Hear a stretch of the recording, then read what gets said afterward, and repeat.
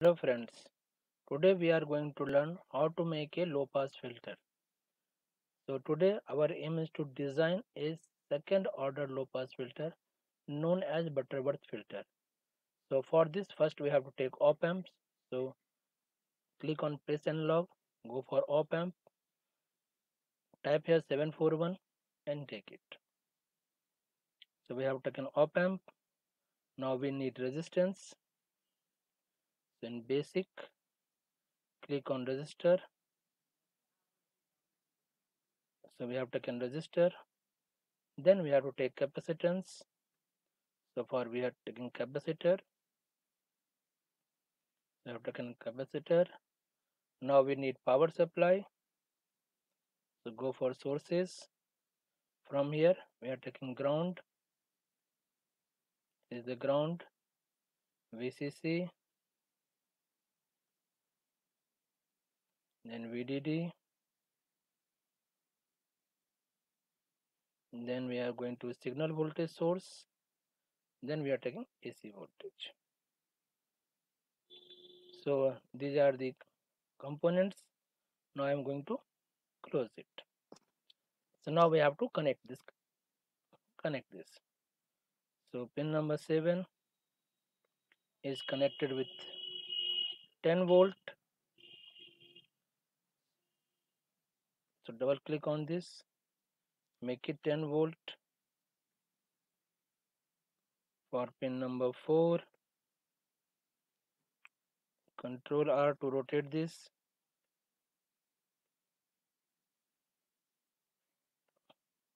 Then we make the connection.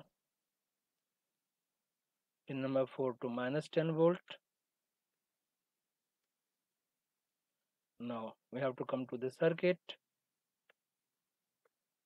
So we are having only one resistance, we have taken it. So Control C and Control V is also applicable here.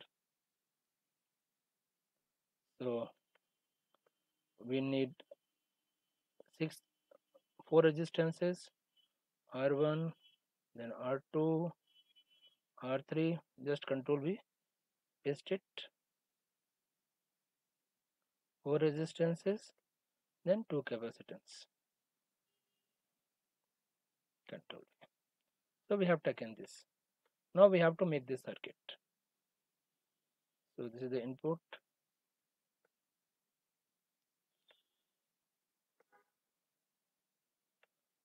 Now I am making this circuit.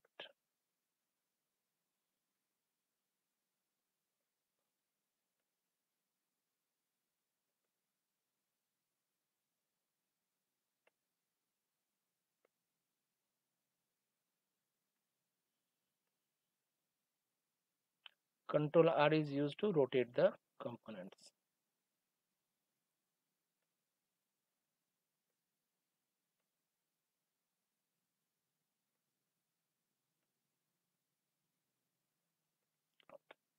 Now make the connections, connect the wires.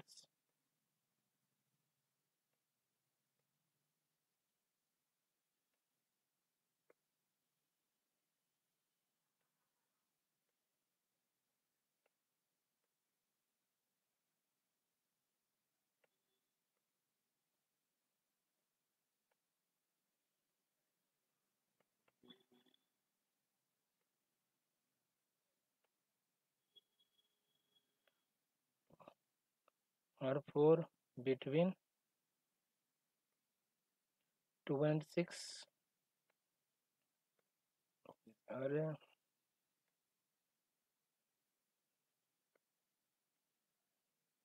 Control C, Control V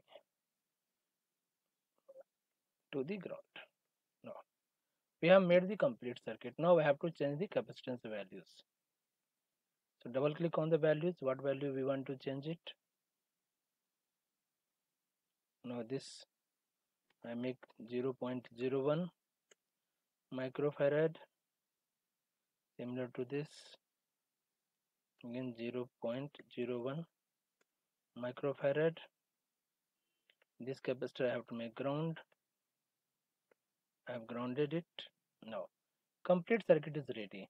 Okay, I have to connect this also.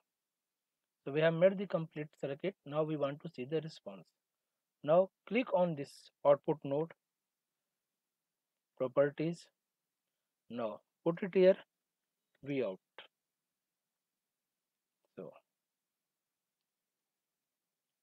now you will see V out came here. So mark it here. Now for this input, again same thing. Click on properties. Right here, V in, apply. Okay. Just a minute. I think I have not clicked on to the show the net name. Yeah. Apply. See, net name. Now after making this circuit, you go to the simulate, then analysis, go for AC analysis, click it here. Now you will see a start frequency and stop frequencies. So per frequency is 10 gigahertz, make it 10 megahertz. Then vertical, we want in decibel. Output, what I want at the output, we want V output voltage to see it. Input voltage is 1 volt peak, so it will be the same. Output will be the gain here. Now I am going to simulate it. Now you can see it here. See, this is the a low pass filter. Now you can click here grid. So the grid. Now grid came here. So this is the magnitude response. This one is the phase response. So this phase response is difficult to measure onto the CRO, but here we can see it. Now to find the cutoff frequency, you click it here, cursor. So cursor came here. Now we have to move the cursor from the highest. What the highest value is here? You can see here. This is cursor number 2. So cursor number 2's, you can see this particular value y2 is constant 6. No, bring it here. Now it is in. See, when this value goes to 3, 6 minus 3 dB, it was 6. We have to make 3. So that frequency will be the cutoff frequency. You can see it. I'm making it 3 difference. So here difference is coming here. You can see it here, dy. When it comes to minus 3, let's see, 3. So this is the frequency 90 x to 19.87. So this is the cutoff frequency of the low pass filter. So by this way we are simulating it, this particular response. I hope you have learnt it how to see the output of the low pass filter. So you can see this particular thing. If you want, you can change this also. I have taken in dB. If you right click here, if you want linear scale, you click it here. This is the particular scale. This is then gain. Previously we have taken gain in dB, in decibel.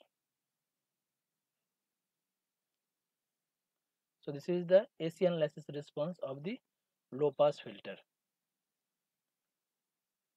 I hope you have understood how to make this particular circuit and how to see the output of a low pass filter response. Thank you.